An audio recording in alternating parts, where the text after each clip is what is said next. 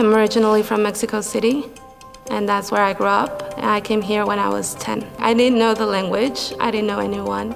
So it was a very rough first year. And I was a teenager, and one day we were driving down the road and we saw Alma and Ismael, who were pastors here at the time, struggling with a bunch of kids that were having BBS. And so they saw them struggling and they stopped. And they say, "What are you guys doing? Do you guys need any help?" And they're like, "Well, we're trying to run BBS," but it was only the two of them and like 20 or 30 kids. So we stayed and helped. And at the time, they didn't have a music team or a worship band. And I would sing, and Alma would try to play, and bless her heart. And Ismael will try to sing. For a few months, I was the leading voice.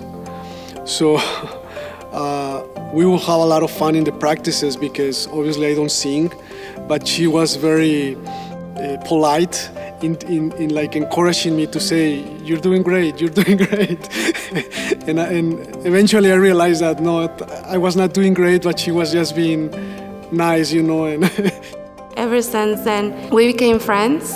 Then different things happened in the family. My parents got a divorce. I didn't see my father for a year. And my mother was depressed for about a year. It felt like my family was falling apart at the time. And the church was the stability that I needed. I found a family. There was a missionary, and she stayed at our house. And when she left, she said, "God has great plans for you, so you get ready." I said, "No." But don't we all run away from, or try to run away from it? After high school, I became a dental hygienist. I got married to Jorge. I had my firstborn, Camila. During that process, I was running away from God and God's calling in my life.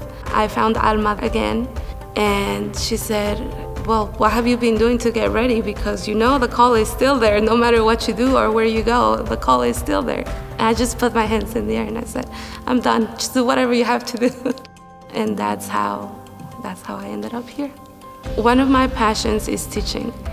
I want to empower the congregation and every member to not only grow in their faith, but to really be that light for somebody else. So the Hispanic House of Studies at Duke launched a new initiative called the Hispanic Latino Preaching Initiative. And I have learned a lot. Getting to know other pastors and hearing from their experiences and stories, it's of such blessing for the Hispanic Latino community. I have seen her preach, and you can tell the growth from remembering Luz, again being this sweet high schooler, to now being this confident pastor. When I think about the future, especially for Unidos por Cristo, I think about our youth and our children, trying to create safe spaces and spaces where they feel like they belong has been one of my goals and one of my priorities. Creating that for them so that they would feel free, to make them feel the way I felt when I first walked in here.